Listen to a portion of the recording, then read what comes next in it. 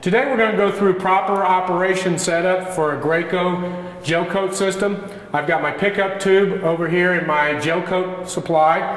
I've got my catalyst in my catalyst reservoir here, and for the purpose of the training video we're using red dye in our catalyst to see it better. I've got my air line hooked up here.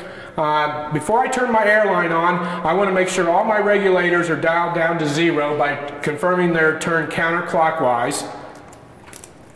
I also want to make sure that my relief valve on my material pump is in the closed or dispense position. And I want to make sure my catalyst ball valve is in the circulation position or the open position. Now the first thing I want to do is turn on the air slowly.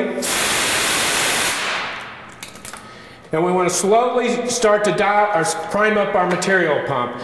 And I'm just going to turn this up slowly to start to fill up the material hoses.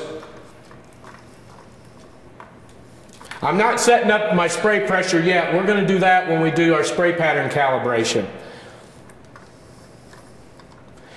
And then I want to come over here and I want to prime up my catalyst pump. Of course, I want to confirm that I'm on the right percentage. I have it at 2% now.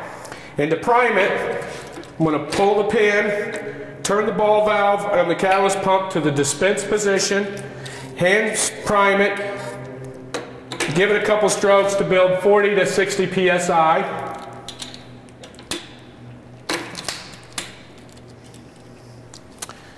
And now we're going to go through proper spray pattern calibration, how you properly generate a spray pattern at the lowest possible pressure to reduce overspray and increase your transfer efficiency.